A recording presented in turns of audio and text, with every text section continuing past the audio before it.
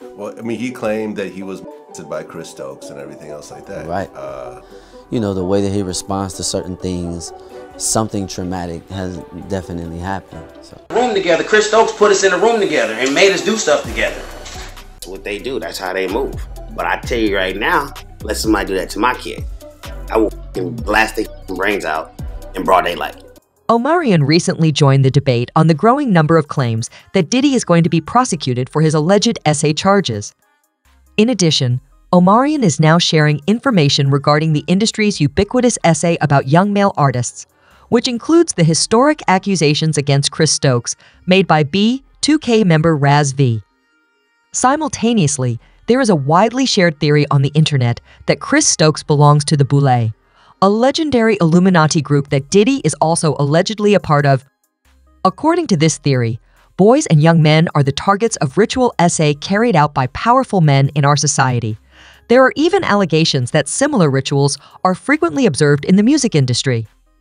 Omarion seems to know very little, though, about these purported rites. Did Chris Stokes and Diddy really mistreat B2K members? Let's analyze it. After that, we were able to get him in a better place, you know, where he felt comfortable. With Omarion's choice to come forward about the torture that B2K members are alleged to have endured at the hands of Diddy and Chris Stokes, the never-ending tale of Diddy being a real-life freaking devil appears to have taken an unsettling turn. If you don't already know, Chris Stokes was the driving force behind the Ultimate Group record label, which signed well-known artists, including Marcus Houston, Omarion, B2K, and Jenny Aiko. In the past, he worked as a record executive. In order to set the scene, let's travel back to 2007. DeMario Raz B. Thornton, a B2K member and Chris's cousin, shockingly said that he was essayed by Marcus Houston and Chris while he was just 11 or 12 years old. According to Raz B., the alleged article was prepared during Chris's tenure as B2K's manager. In addition, Raz shared a video of a very unsettling conversation with his former label mate Quindon Tarver, during which they revealed graphic horror stories about the alleged essay authored by Chris Stokes and Marcus Houston. Quindon related an instance that he found extremely upsetting, in which Marcus Houston allegedly essayed him while Chris Stokes stayed on the bed and witnessed the assault. Laid there on the floor. Chris was on the bed. Marcus was right there next to me. Well, he tried to penetrate me. And then I told him I was bleeding. I said, it hurts. Wow, what the fuck? It hurt, dude. It hurt me. I'm a kid. So he was like telling me that it's okay. So I was like, okay, it's okay. You put it in my hole, bro. Yeah, we might. With Chris laying on the bed, watching with the big polo and the big pillows on the bed. And watching. Quindon says that before Raz, this horrifying attack took place in Chris's bedroom. Are you talking about that wooden bed Chris had, that real high wooden bed? Yes, yes, yes. Yeah, I know about that bed. Hey, on the side of that bed, on the left of it, was it that little glass jar with the change in it and the little like futon? Was there a little? How do you know about that? Because you were younger than me. Huh? How do you know about that? I said, how do you know about that? You were younger than me, so how do you know? Quindon, I'm trying to tell you, I walked through the same thing what you walked through. That first time that Marcus ever put his in my was in that room too. But Raz B didn't end there. He went on to make another alarming accusation, claiming that Marcus Houston and Chris Stokes had S.A.D. him in Las Vegas.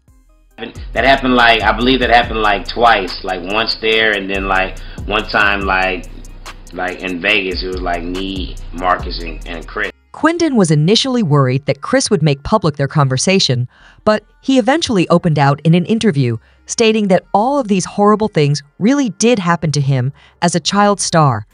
To further the situation, Quindon shared his story with his management team, expecting an understanding and sympathetic response. But instead, he received a very hurtful one.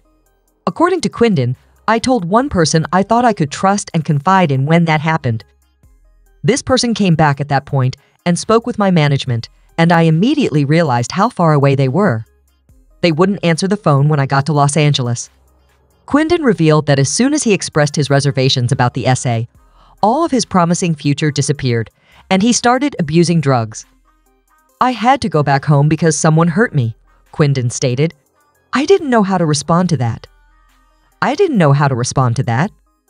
Man, when I started drinking and doing drugs, I lost everything. I lost my mind.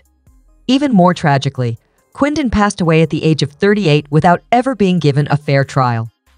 On April 1, 2021, Quindon lost his life in a car accident in Dallas, Texas. The police said the driver lost control for an unknown reason, striking the railing, a turnpike, and the center concrete barrier. Despite efforts by medical professionals to save his life, Quindon succumbed to severe injuries and died at a nearby hospital. Chris Stokes and Marcus Houston both refuted the allegations made by Raz B and Quindon. Marcus went to the extent of requesting a restraining order against Raz, claiming that the accusations caused him serious distress. Furthermore, in a statement, Chris Stokes denied Raz B's assertions and said all of the allegations they made are false. I'm married, have 4 kids, and I don't identify as gay. In our 16 years of marriage, my wife and I have never engaged in child molestation. That means that none of the charges are true. I should file a lawsuit on behalf of my spouse and kids. Of course. It's nonsensical. However, Chris never brought legal action against Raz B, any more than he had brought legal action against Cassie or anybody else who had accused him of being ASA. Now, to make things even more complicated, Raz V's bandmate Omarion first defended Chris Stokes and even charged Raz of lying. However, a few years later, Omarion made the shocking admission that Raz V had indeed suffered trauma. Omarion utilized his platform to defend Chris Stokes when the allegations first surfaced in 2007, claiming he was a mentor and an inspiration to all the guys he trained. Omarion said, "I want to go on record as saying that Ricardo and Raspy Thornton are lying about Chris Stokes. Chris is like a father figure to me and many other professionals in the field. He has raised and mentored us, and he is nothing more than an inspiration to me. I also admire and look up to him." Furthermore, Omarion said that he had never saw Chris behave negatively and accused Raz B of damaging Chris's reputation. But when 2019 rolled around, Omarion's perspective on Raz's charges changed. In an interview with Vlad TV, Omarion said that as Raz B grew up and became an adult, he understood that he had gone through a terrible ordeal. Rather than accusing Raz B of lying or going so far as to defend Chris Stokes, Omarion just said that he wasn't the right person to cast the blame. In reference to the connection between Diddy and Chris Stokes, it has been said that after Raz V's allegations, Diddy attempted to break things off with Chris. However, there have been long-running speculations suggesting Diddy might be withholding information regarding the B2K brothers. In 2002, Diddy collaborated with B2K on the popular single Bump Bump Bump. The song was written and produced by R. Kelly. Many fans are now giving this duet another listen because of the suggestive tone of the song Bump Bump Bump and the fact that B2K was just teenagers and Diddy was in his 30s when the song was recorded. With the additional knowledge we have about Diddy, the entire tone of the cooperation shifts. The fact that the song was written by R. Kelly adds even more spookiness. But that's not all. People on the internet are now claiming that Diddy and Chris Stokes are part of the Boule, a covert organization where young men are often photographed with their hands and faces. Furthermore, authorities have been informed by Jonathan Odie, a former S-worker, that Diddy is a member of the Boule and that he held him as a slave. Odie stated that he had freak-offs with Cassie and Diddy. Yes, that's exactly what I'd like to know. It seems that there is more to this rabbit hole than most of us could have thought, as you can see. Fans are claiming that fire always appears where there is smoke in reference to the allegations that Chris Stokes and Diddy abused members of B2K.